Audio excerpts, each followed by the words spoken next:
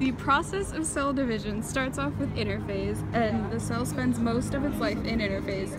There are 3 stages to interphase. Interphase starts off with G1, or the first growth stage of the cell, then S, or DNA synthesis, and finally the cell goes through G2, or the final growth stage, where the cell reaches its full growth. The blue and red yarn, which are in the nucleus of the cell, represent the DNA. The messy DNA in the nucleus is called chromatin. Next, the cell goes through prophase, a stage in which the DNA, which are chromatids, wind up to make chromosomes. The chromosomes make an X shape when they are supercoiled. It is necessary to have the DNA wound up because if the DNA wasn't organized, then some DNA could be lost in the process. In prometaphase, spindles begin to have spindle fibers emerge from them and reach towards the chromosomes.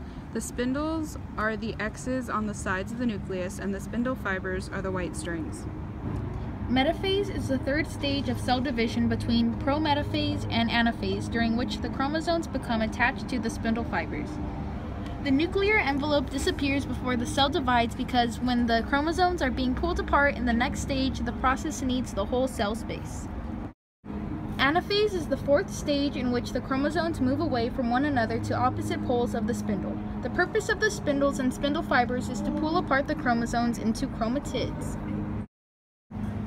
Telophase is a 6th stage. Since the chromatids have separated because of spindle fibers, a nucleus begins to form around the chromatids to protect the DNA. The cells have the same DNA because the cells did not mix with another cell's DNA. Cytokinesis. The nucleus forms to complete new cells to allow the chromatids to unwind back into the DNA. When the DNA is fully unwound, the cell can begin making proteins.